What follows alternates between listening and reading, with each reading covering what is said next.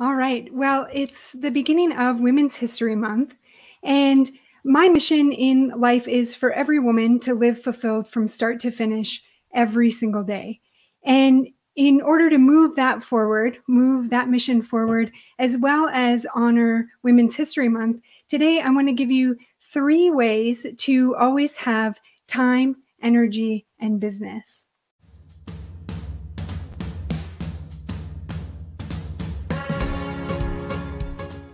So I'm Angie Viehman with Clutch Businesses, and I help female entrepreneurs move from hustle to flow by streamlining and automating their operations. And what this does is it allows them to spend more time spreading their special sauce and less time on the busy work. So I'm really about playing bigger rather than focusing on productivity. So before we dive in, I want to ask, does anybody feel like they have enough time every single day? So I'm going to guess that a lot of you are struggling to find enough time. I know that I am. I know so many people that are. So in the chat, I want you to tell me who or what suffers most when you don't have enough time. So I'm going to guess again that it's you, it's your business, it's your kids. I don't even have to say this, but it feels terrible, right? It probably feels so bad that you can't even see a way out of it. And I totally get that. And you're absolutely not alone. So I've said this before, and I will absolutely say it again, that women are so good at doing whatever it takes to get the job done. It's exceptional. But because we're so good at just grinning and bearing it, we're not always great at finding ways to make things easier on ourselves. And we kind of believe that it's supposed to be hard, right? So as we talk today, I really want to challenge you to embrace the idea that you deserve to live a full and satisfying life. So let's talk about how you can make that happen. So we're going to look at 3 areas in your business that will free up your time and your energy to invest in other things without seeing a dip in your profits. So we are going to find ways to automate tasks that suck time and joy, and ways to streamline complicated processes, and all without losing your personality or your incredible customer experience as a result. And then we're going to look at ways to reduce expenses, because we want to make sure that your expenses are lean and mean so that you're spending money on the right things and not duplicating services. And then we're also going to talk about developing new channels or products so you can serve customers that you aren't, but you wish that you could. Or you can launch the product you've always dreamt of. Or maybe you can start to talk to your customers in a new and a more effective way. So I've used these same strategies in all of the companies and organizations that I've worked with, and they've seen incredible results. And I'm talking, they've seen 35% more time. So 35% of their time returned to them. They've seen an increase in their revenue up to 4 times what it was before. They've also started to see an enhanced in customer experience. So their customers are happier as a result of these changes. And all of this is happening without them spending any more money than they already were. And then at the end of all of this, they find that they've got greater passion for what they're doing every single day, which is pretty freaking incredible. So let's start with automations. So we've all been checking out at the store when the register tape runs, or the register itself runs out of receipt tape. So the cashier is quickly trying to remedy the situation while also keeping you engaged and happy as the customer. And to be honest, they're not doing a great job at either of those things, right? So this is how I like to think about automations in business. I think a lot of companies think that automations are going to end up stripping them of any personality, that customers won't feel connected and they'll eventually go somewhere else. So looking back at the receipt tape, if the tape itself hadn't run out, the cashier could have continued talking with you about the super cozy sweater you're buying. But instead, her process broke down. So she's scrambling to find another roll of tape. But because this happens so infrequently, it's buried under a ton of different things around the register, right? And the other thing is, because it happens so infrequently, she's forgotten how to load it into the register. So instead of making eye contact with you and meaningful conversation, she just asked you for the second time if you have kids, and she kind of nodded distantly at your response. So 1 minute of meaningful conversation or meaningful connection turns into the equivalent of talking to a teenager with AirPods in. And the same is true for your business. So putting cumbersome processes in place or no process at all distracts you and your employees from providing the best experience for your customers. So the first place that I like to look for automations is, or for possible automations in a business, are with the tasks that you and your employees do every single day. And I'm not talking about the ones that you tell your friends that you do. I'm talking about the dirty and the boring ones that you intentionally don't tell your friends about. So I am absolutely happy to be proven wrong about this, but I would bet that almost 30% of those could be automated or eliminated entirely.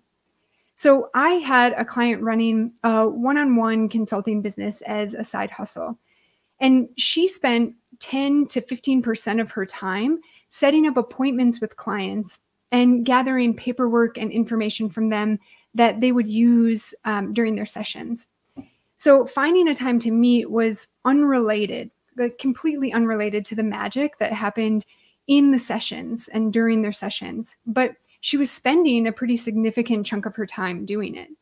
So she was spending that time because when she started her business, she was spending that time because she didn't have an automation in place, right? So when she started her business, she just didn't know how successful it was going to be. Like I said, it was a side hustle for her. And there weren't as many options at that point for reasonable and easy to use scheduling software. So once she started getting really busy, once business took off, it felt easier for her to just keep doing it the way that she was. For her, it wasn't taking that much time. It was easier than like just taking a step back and researching the options and putting something in place. I'm sure that, we can all relate to that. So for her, we were able to find a really cheap scheduling software that allowed her clients to book online, and it also automatically collected and stored the documents and information she needed from them prior to their meeting. So rather than hunting them down, trying to get that information, it was just part of the appointment booking. So the software created client files that could be built upon as they work together. So really similar to like the doctor's office. And before that, she had previously, like I said, been hunting them down for that information and then manually filing it on her computer or, wherever she was at the time. So implementing a scheduling software is probably a no-brainer for you. But the feeling of, I know it could be better, but I'll just make it work, is probably familiar to all of us. It shows up often in your business, and I know it does in mine. And the 10 to 15% of her time that we reclaimed didn't provide less of a service to her customers or to her clients. In fact, it probably enhanced the experience because they weren't going back and forth trying to find a time or trying to find dates in the midst of everything else that they themselves had going on. So she could either reinvest the time in being better prepared for her sessions or seeing more clients, or she could head to the spa if that's what she wanted to do. It was really up to her. Now, another consideration when thinking about automations is to look at opportunities to clarify and clean up your service offerings. So is there a question, or maybe there are questions that you and your staff are fielding frequently from customers? If so, this usually means that there's some confusion for your customers in what you're offering. So another client of mine had a coaching business that offered two types of services when we first started working together. They were essentially the same thing, but one was meant for new clients, and the other was meant for existing clients. Now, the one for existing clients was 15% cheaper, so new clients were always trying to book that because her customers weren't trying to give her more money if they didn't have to. So almost every new client asked which one they should be booking. So instead of her connecting with new clients about how beneficial her services would be for them, her first contact was usually focused on what service was the best fit for them. And that should be obvious to anybody interested in doing business with you.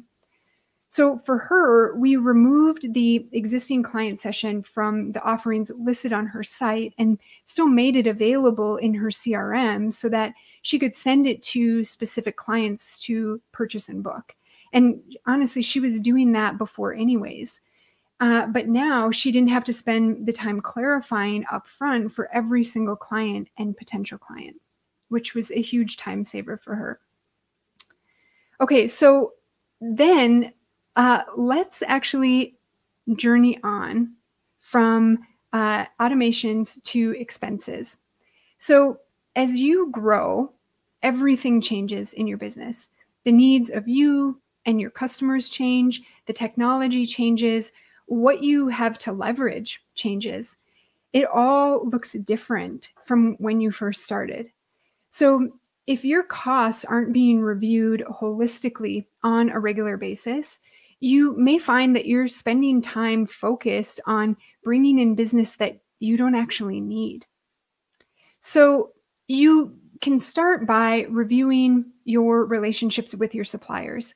So I'm actually curious if anybody has an example of successfully going back to their suppliers or vendors, whatever terminology you use, and coming back on top that they'd be willing to share. I'd love to hear these success stories.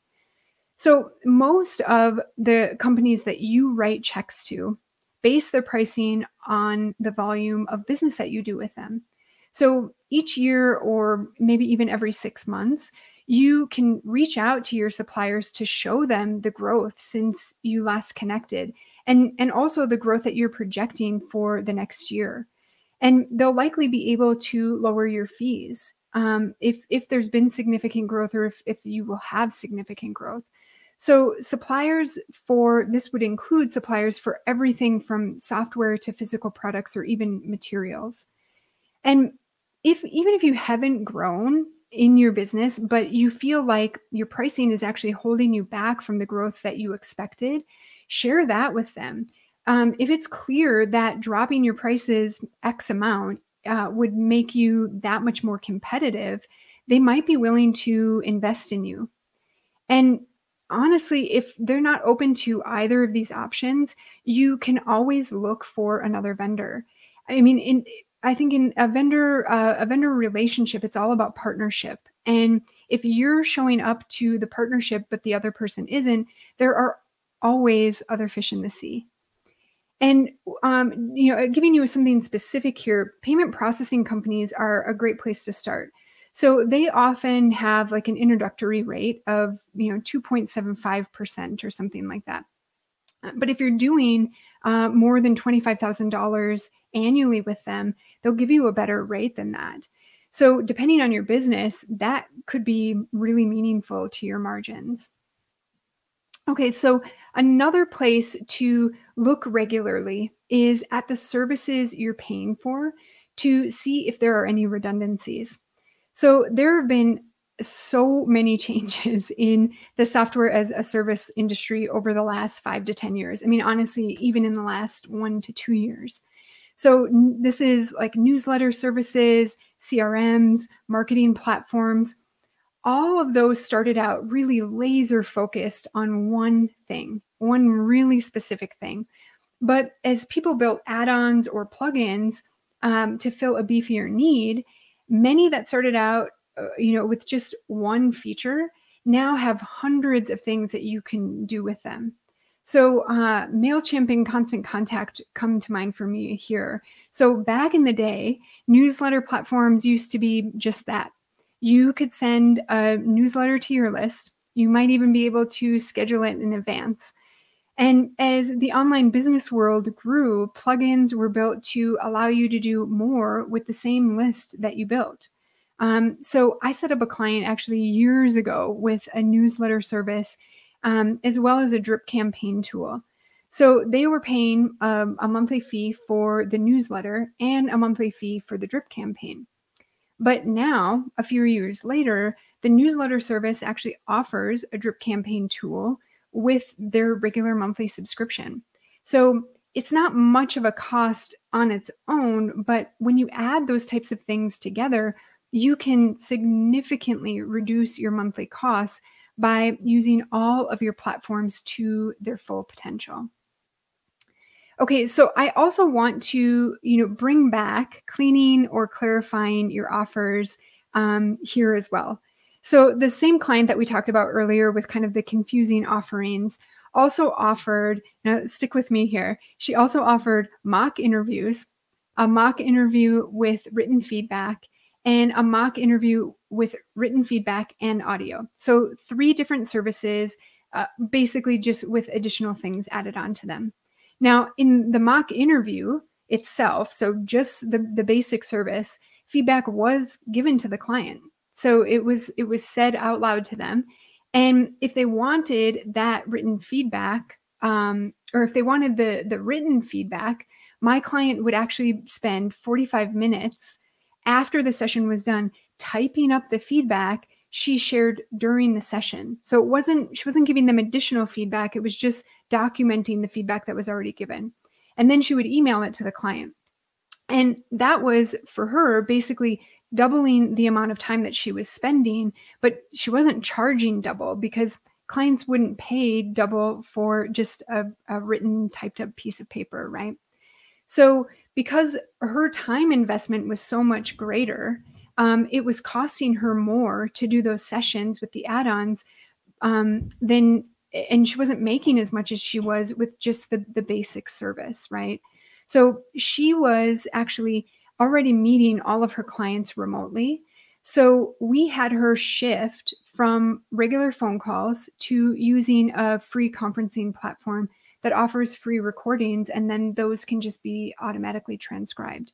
Now, this isn't familiar to any of us today, right? We're all living through a pandemic and we're all living and breathing Zoom or some kind of Zoom alternative. But rather than typing notes that repeated what she had shared in those sessions, like I said, the recording of the session was transcribed, and then that was what was given to the client. Now, a free service, so Zoom and this transcription service, made that add-on the same price as the basic service. But she could actually charge more for it because for her customer, there was an added value. Okay, now the next thing is that make sure that you're actually getting a return on your investments. And again, this is, you might want to consider all of your vendor relationships and all of the things that you're paying for, right? So I would start by asking questions like, is the marketing company that you're working with actually converting clients? And if you don't know that answer, you can ask them for a monthly report so that it's always top of mind. You can also ask, are there areas that you're not spending money, but you should? So another client of mine was doing a killer job of bringing in thousands of dollars in business and making sure that every one of those clients was incredibly satisfied with the service that they were providing. But in that case, the person responsible for generating the business was the same person responsible for invoicing those clients after their projects were complete. And it wasn't happening. So luckily, she was the owner of the company, or she would have been relieved of her duties a long time ago. But for her, there was a block. There was something holding her back that wouldn't allow her to ask for what she had earned. So she just wasn't doing it unless the client asked for it. So because they didn't actually have revenue, so they had a lot of potential revenue, but they didn't have any checks to cash. She was of the mindset that they couldn't afford to hire anybody to do that invoicing portion. So after understanding the cycle that she was in, and that she did have the money if it was just collected, they ended up hiring a part-time accountant. So just somebody part-time to handle issuing and collecting on those invoices. And this one change, just this one change, has tripled their revenue, and they've doubled their headcount in less than 2 years. So in this case, the ROI was so strong that investing that money was absolutely worth it for them. Okay, now this last one initially sounds like it might be a little bit of a sensitive subject. So we're going to talk about headcount. Now, this is coming from the perspective of somebody that has time and time again automated herself out of a job. But I do think that it's important to consider the folks that you have on your payroll and if what they're doing is necessary. Now, notice that I didn't say if they were necessary, but if what they were doing is necessary. So automations, in my mind, can create an incredible company culture of mentorship and career development. So if you're able to cover somebody's salary right now, and you can find ways to automate some of their tasks, that frees them up to take more off of somebody else's plate. So they can slowly take on more and develop skills to grow with your company. And the time that they free up for others can be used to focus on additional sales or other revenue channels. Or instead of working more than 60 hours a week, you get 20 hours 20 hours a week back without spending any more money. Okay, so now that we've got automations and expenses covered, let's move to new revenue channels and new product. And that might sound a little scary. It might feel a little scary. So more products usually means more work. But once you've automated parts of your business and you've gotten your expenses in order, you should actually have space to fill. So even if you don't want to fill that space with more work, you can probably use what you already have in a new way that opens up a new market. Or you could hire somebody like me to implement the idea in a fully automated way, so that it takes on kind of a passive income vibe. So a client I worked with had a consulting business. I guess we're kind of talking about a lot of consulting businesses today, but they had a consulting business, but they also wrote books as a way to reach those that couldn't afford the regular services. So the books were a really good way to reach this diverse audience, but between writing, editing, and publishing, she ended up spending 60% of her time on the books that were only generating 15% of her revenue. So 60% of her time for 15% of her revenue. Since video is the wave of the future, we moved her to an online course format to reach those same folks. So all she had to do was record herself talking about what she already knew like the back of her hand. I mean, she could have even recorded live one-on-one sessions with her clients and turned those into lessons. So either way, it took much less time to create the content, and she could offer the information in a format that spoke to her customers in a more direct way. So the goal in that case was to align her time investment and her revenue more closely. But what actually happened is that her revenue ended up growing well beyond what would have justified the time that she was spending. Okay, so the 3 ways that you can always have time, energy, and business are automations, reducing expenses, and adding new revenue streams or new products. Now, I want to make sure that you are walking away with some actionable things for your business. So I want to know what questions you have for me so that we can make that happen. So the idea is not that you will copy and paste these exact ideas or these examples into your business, because every one of your businesses is completely different, right? But you will start to see similar patterns, and you'll be able to apply similar strategies because, I mean, you're smart. You started and are running a really great business. So you will find great solutions if you're looking for them. Now, many of the examples that I've given are really minor changes that created really big shifts. So I'd love to hear how you're going to use this. And to do that, you can email me at hello@clutchbusinesses.com. And then I'd also like to offer, in celebration of Women's History Month, a $500 business evaluation. Now, these are done for all of our clients, and what they do is they'll show you how in your specific business, the changes that you could implement to get 35% of your time back or increase your revenue and have happier clients as a result.